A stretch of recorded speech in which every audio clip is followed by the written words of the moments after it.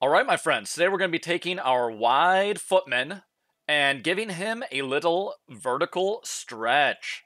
And hey, take a look at that. We have tall pixels. Let me show you how to do it real quick.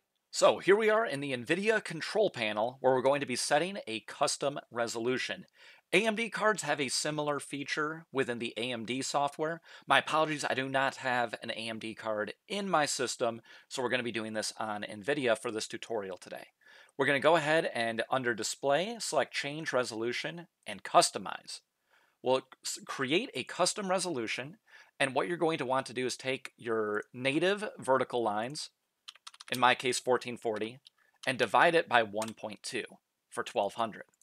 We'll go ahead and select that now. So now as you can see with this applied, I have a sort of ultra-wide view on my computer. The next step is going to be stretching this to fill the entire display. To do so, we're going to go to Adjust Desktop Size and Position. By default, I have aspect ratio scaling, which is designed to preserve the 4:3 nature of a lot of my games.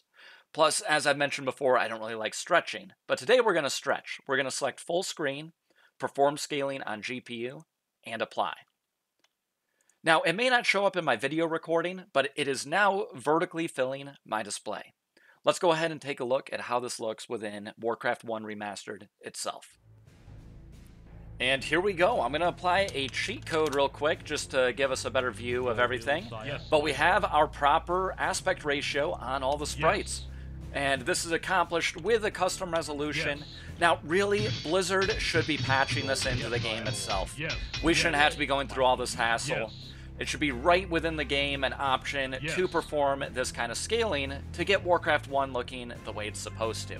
But this is a good workaround so you can play the game without that annoying stretch.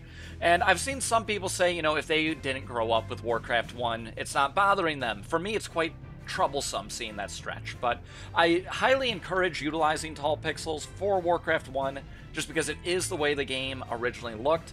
It is the way the pixel artists wanted the sprites to look.